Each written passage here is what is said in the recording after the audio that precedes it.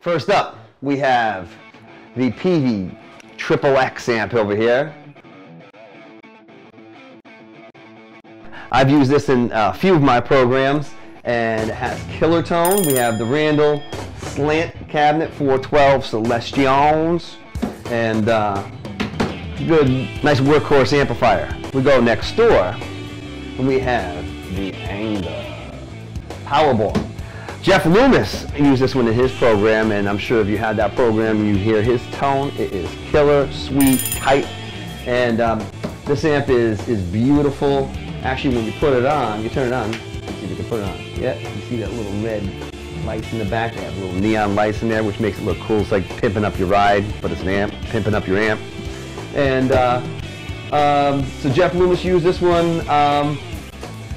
Somebody else did, I can't remember right now, but somebody else did use this amp besides him. Now, let's walk a little further over. And we have the Peavey 6505 Plus. And that is an amp that Rob Arnold from Chimera used. Killer guitar player. Also, we have Oli Herbert, All That Remains, killer guitar player. And Bob Thompson from Job for a Cowboy, Bobby Thompson, also used this one.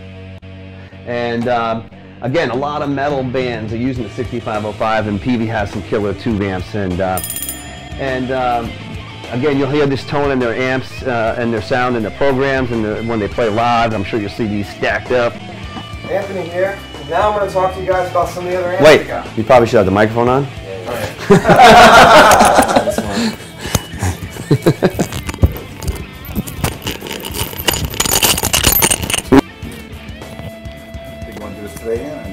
Yeah, we can do today.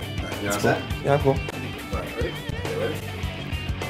All right, Anthony here. Now I'm going to talk to you guys about some of the other amps that we got. Also, we got here the Meteoro, and this is a killer amp. Andreas Kisser used it, and it had a really unique sound, and I'm not sure if I ever heard an amp that sounded quite like this one. It's custom. Everything about this is freaking sweet. And over here, we got a couple more amps. We got the JSX here on top, the Joe Satriani signature model made by Peavey. This thing's really cool. It's got a noise gate, it's got 3 channels, a lot of tone controls. It gives you basically a very versatile sound. And then the last one we got here upstairs is the Randall. This one here used by Gus G on his shoot. And it's a signature model that he had when he was with Randall. And Randall cab as well. Got Celestions in it. Pretty ballsy. Alright, so now we're going to take you guys down. You guys downstairs and see what we got cooking down there. Let's go downstairs at Rock House. First thing I'm going to show you is our newest thing. Now we're doing some shooting at Rock House here. We have a little bit of the Rack of Doom over here, and we have the EVH head. And what we do is we record directly through this stuff. We have a Prophecy, which is a tube preamp. We have the AD8 preamp, famous in the 80s, but killer tone. Actually, Alexi Laiho used this one on his first DVD program, first 2 DVD programs. Love that. Through a Mesa Boogie 5050 tube power amp. That's one rig that we use. The other one is the EVH. Again, killer tone. This one Gary Hoey used on his program. And turn over to this side. We have John Moyer from Disturbed. His program is going to be coming out soon. This is his custom rig, and cool stuff on it. You know, the flames, the skull, metal. You know, so that was his rig. And actually, Freakbass, when he did his program, he used the custom amp like that too, which was they make sweet bass amps that are like killer, clean, crisp, powerful tone on them. Alright, over here we got 2 more amps for you guys. We got this Randall here, which is the Titan head. This thing is really awesome. It's a solid state amp. John McCarthy used it on a lot of his shoots, and also Dimebag Darrell used this amp before. So that's how you know it's good. guy like him. He's a freaking awesome player. And then last but not least, we got this Laney, which Kiko Loureiro used on his 4 DVDs that he shot with us. And make sure you look out for his new releases.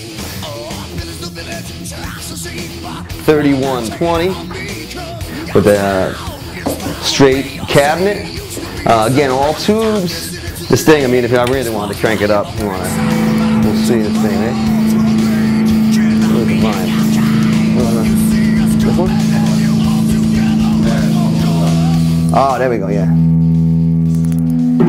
Ready for this?